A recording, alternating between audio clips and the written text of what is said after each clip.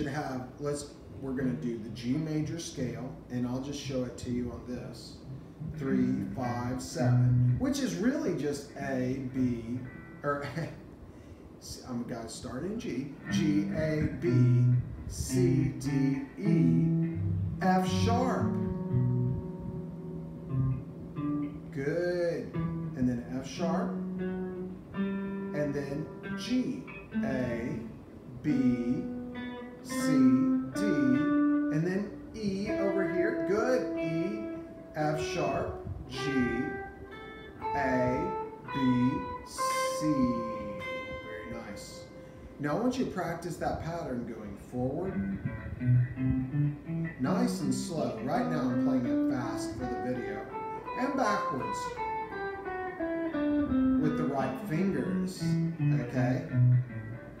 Okay, and then alternate picking. Down, up, down, up, down, up, you know, and so on. Now, we went over that, the way to fret, G major bar chord, G minor bar chord, middle finger up to flat the third, G, like a G7 chord with the flatted 7, 1, flat 7, 3, G minor 7, the flat 7 and flat 3, and then G major 7, which you will see MAJ7.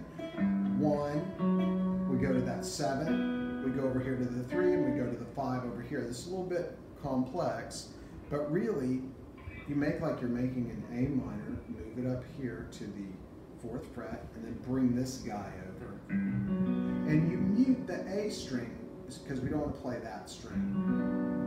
And you can move it all up.